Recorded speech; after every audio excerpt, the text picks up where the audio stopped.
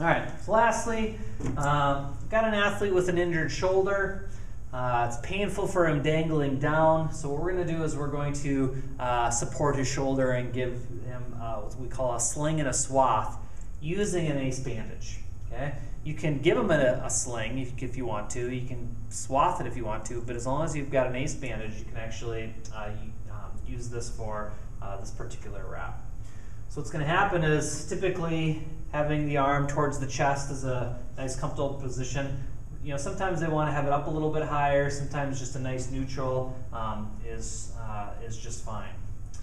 So what I'm going to do is I'm going to wrap a couple of times around the wrist, not too tight, but I want to make sure that I wrap it around so that way the wrap comes up over the top. So that way when I come around the shoulder, okay, it's bringing the arm in towards the body as opposed to kind of trying to, rotate the arm around just like that.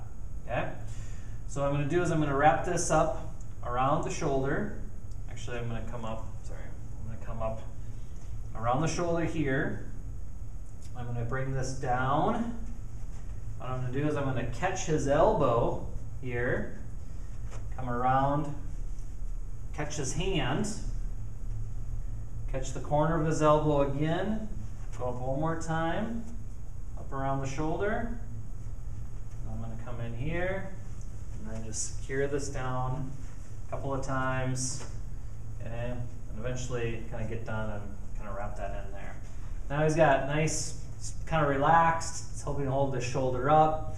He can move around. He can get to wherever he needs to be, and provides nice, comfortable sling and swath for a shoulder injury.